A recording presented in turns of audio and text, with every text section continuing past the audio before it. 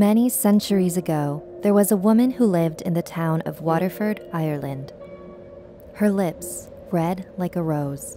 Her hair, yellow as a sunflower.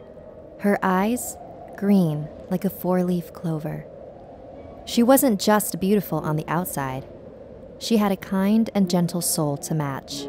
And while she could get anyone she desired, there was only one man that she wanted, a humble peasant boy who lived nearby. And while she didn't care about money or status, it was all that her father and family could. Her marrying a man of less status than her would be unacceptable.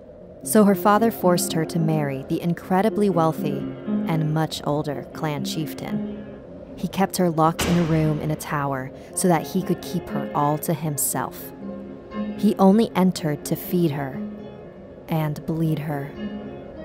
He liked to press his knife against her smooth white skin, slowly pressing harder and harder until drops of crimson poured out. She hated it, and she hated him. The only thing that kept her going was the thought of the peasant boy.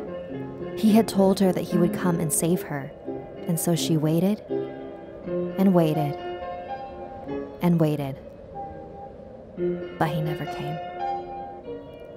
So she started hiding the meals that her husband gave her, and over time, her rose-red lips faded to gray, her sunflower hair wilted to the ground, her clover-green eyes lost their luck.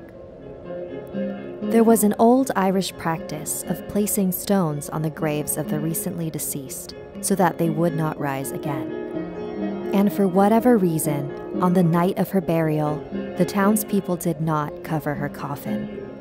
Some say it's because they felt guilty for not doing anything to save her from her wicked husband, and they felt it would just shame her even more.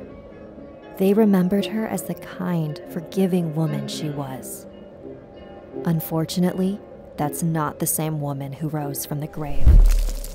She was now the Dearg-Due, the red blood sucker.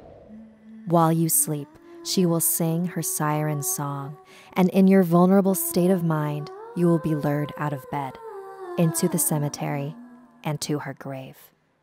That's when she will steal your blood, just as her husband had stolen hers so many times. The only way to prevent her from rising every night is to place stones upon her grave before the sun sets. But sometimes, the locals forget. Beware the thirst of the Dearg-Due. Thank you for listening to my tale. Like and share this video to warn others. And don't forget to subscribe to Snarled and our sister channels, Hissy Fit and Slay Tricks.